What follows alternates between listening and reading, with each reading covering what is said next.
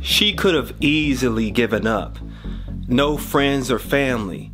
She's living in a strange land. She moved from Jersey to Cincinnati.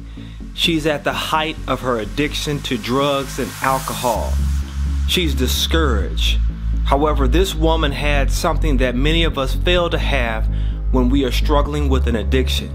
I want to tell you about a hero I know, and her name is Daquita Owens.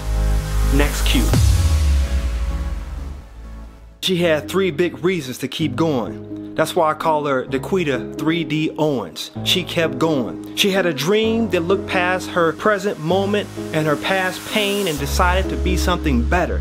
She had a dream to see her future state, even though her current situation kept her paralyzed to the chains of addiction.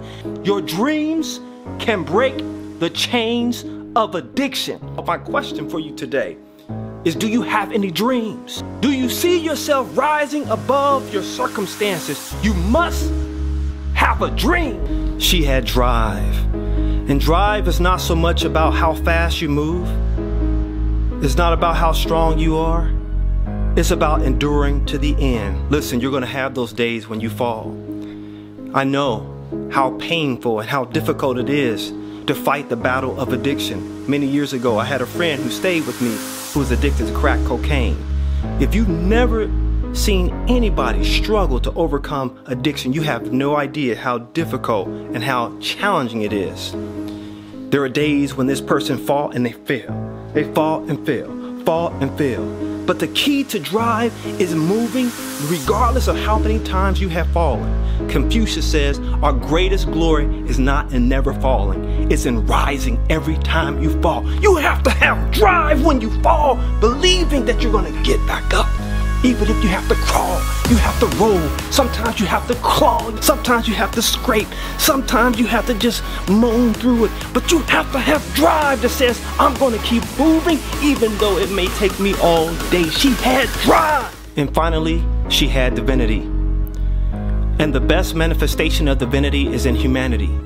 When another person gives their testimony and tells you how God delivered them from their challenges. She had Grandpa, who was a recovering addict, and he shared with her his memory. The Bible says that they overcame him by the blood of the Lamb and by the word of the testimony.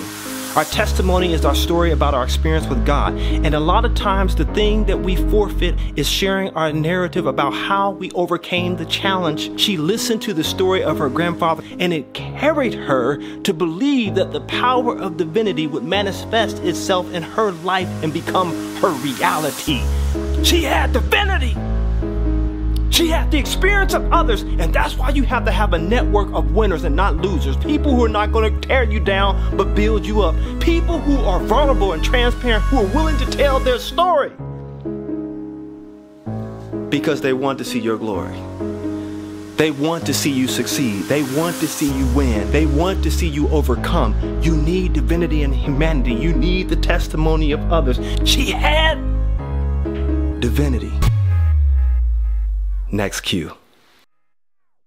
Thank you for watching, and please subscribe and watch more of my life coaching and motivational cues to live a great life.